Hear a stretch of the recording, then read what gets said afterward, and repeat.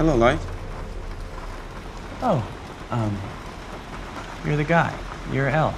Well, that's not my real name, but I'm sure you're painfully aware of that. What are you doing here? Following the lead. You? I'm leaving. I wonder if it was a difficult decision.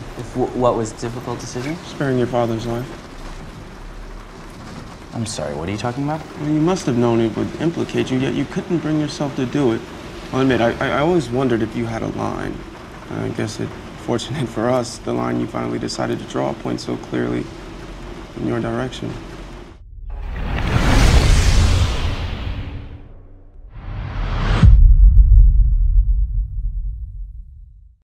Hey, Lisa here. Now, Netflix has made a gargantuan amount of original shows and movies in the last few years, with many more to come. Now, you'd also have to spend over 40 days binge watching Netflix non-stop to see it all.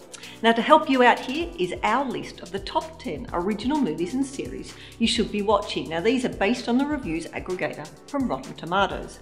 Number 10 is a tie between Lady Dynamite and a series of unfortunate events. Number 9 is Orange is the New Black. Number 8 is Stranger Things. Number 7, Marvel's Luke Cage. Number 6, One Day at a Time. Number 5, Making a Murderer. Number 4, Five Came Back. Number 3 is Dear White People. Number 2 is Master of None. And coming in at number 1 is Mystery Science Theater 3000, The Return. So what do you think? Do you agree with the list? What's your favourite Netflix show?